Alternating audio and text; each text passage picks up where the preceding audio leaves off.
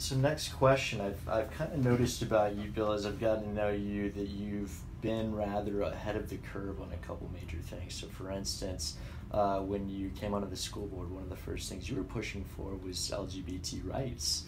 Not LGBTQ at the time, but LGBT is what it was known as. So you were definitely ahead of the curve there, and it served 1997, you well. my first month on the school board after chasing it for 16 years.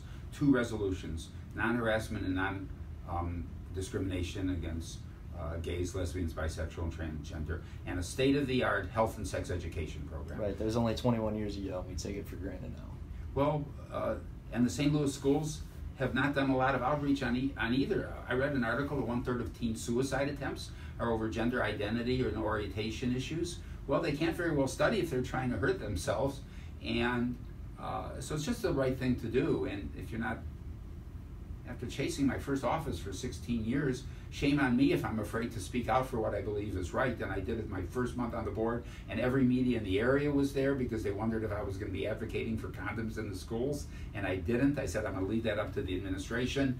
The superintendent appointed a task force that recommended my resolution, but recommended that the contraceptive piece be left to the health department. And I read, as is still true, that St. Louis is very high on STDs, and kids can't study if they're getting pregnant when they're not ready to, and if they're ill and distracted by serious diseases. So I'm sorry for interrupting you, but those were just no-brainers. You chase this because you think you can make a difference, and I got the chance, and I did, and I hope to again.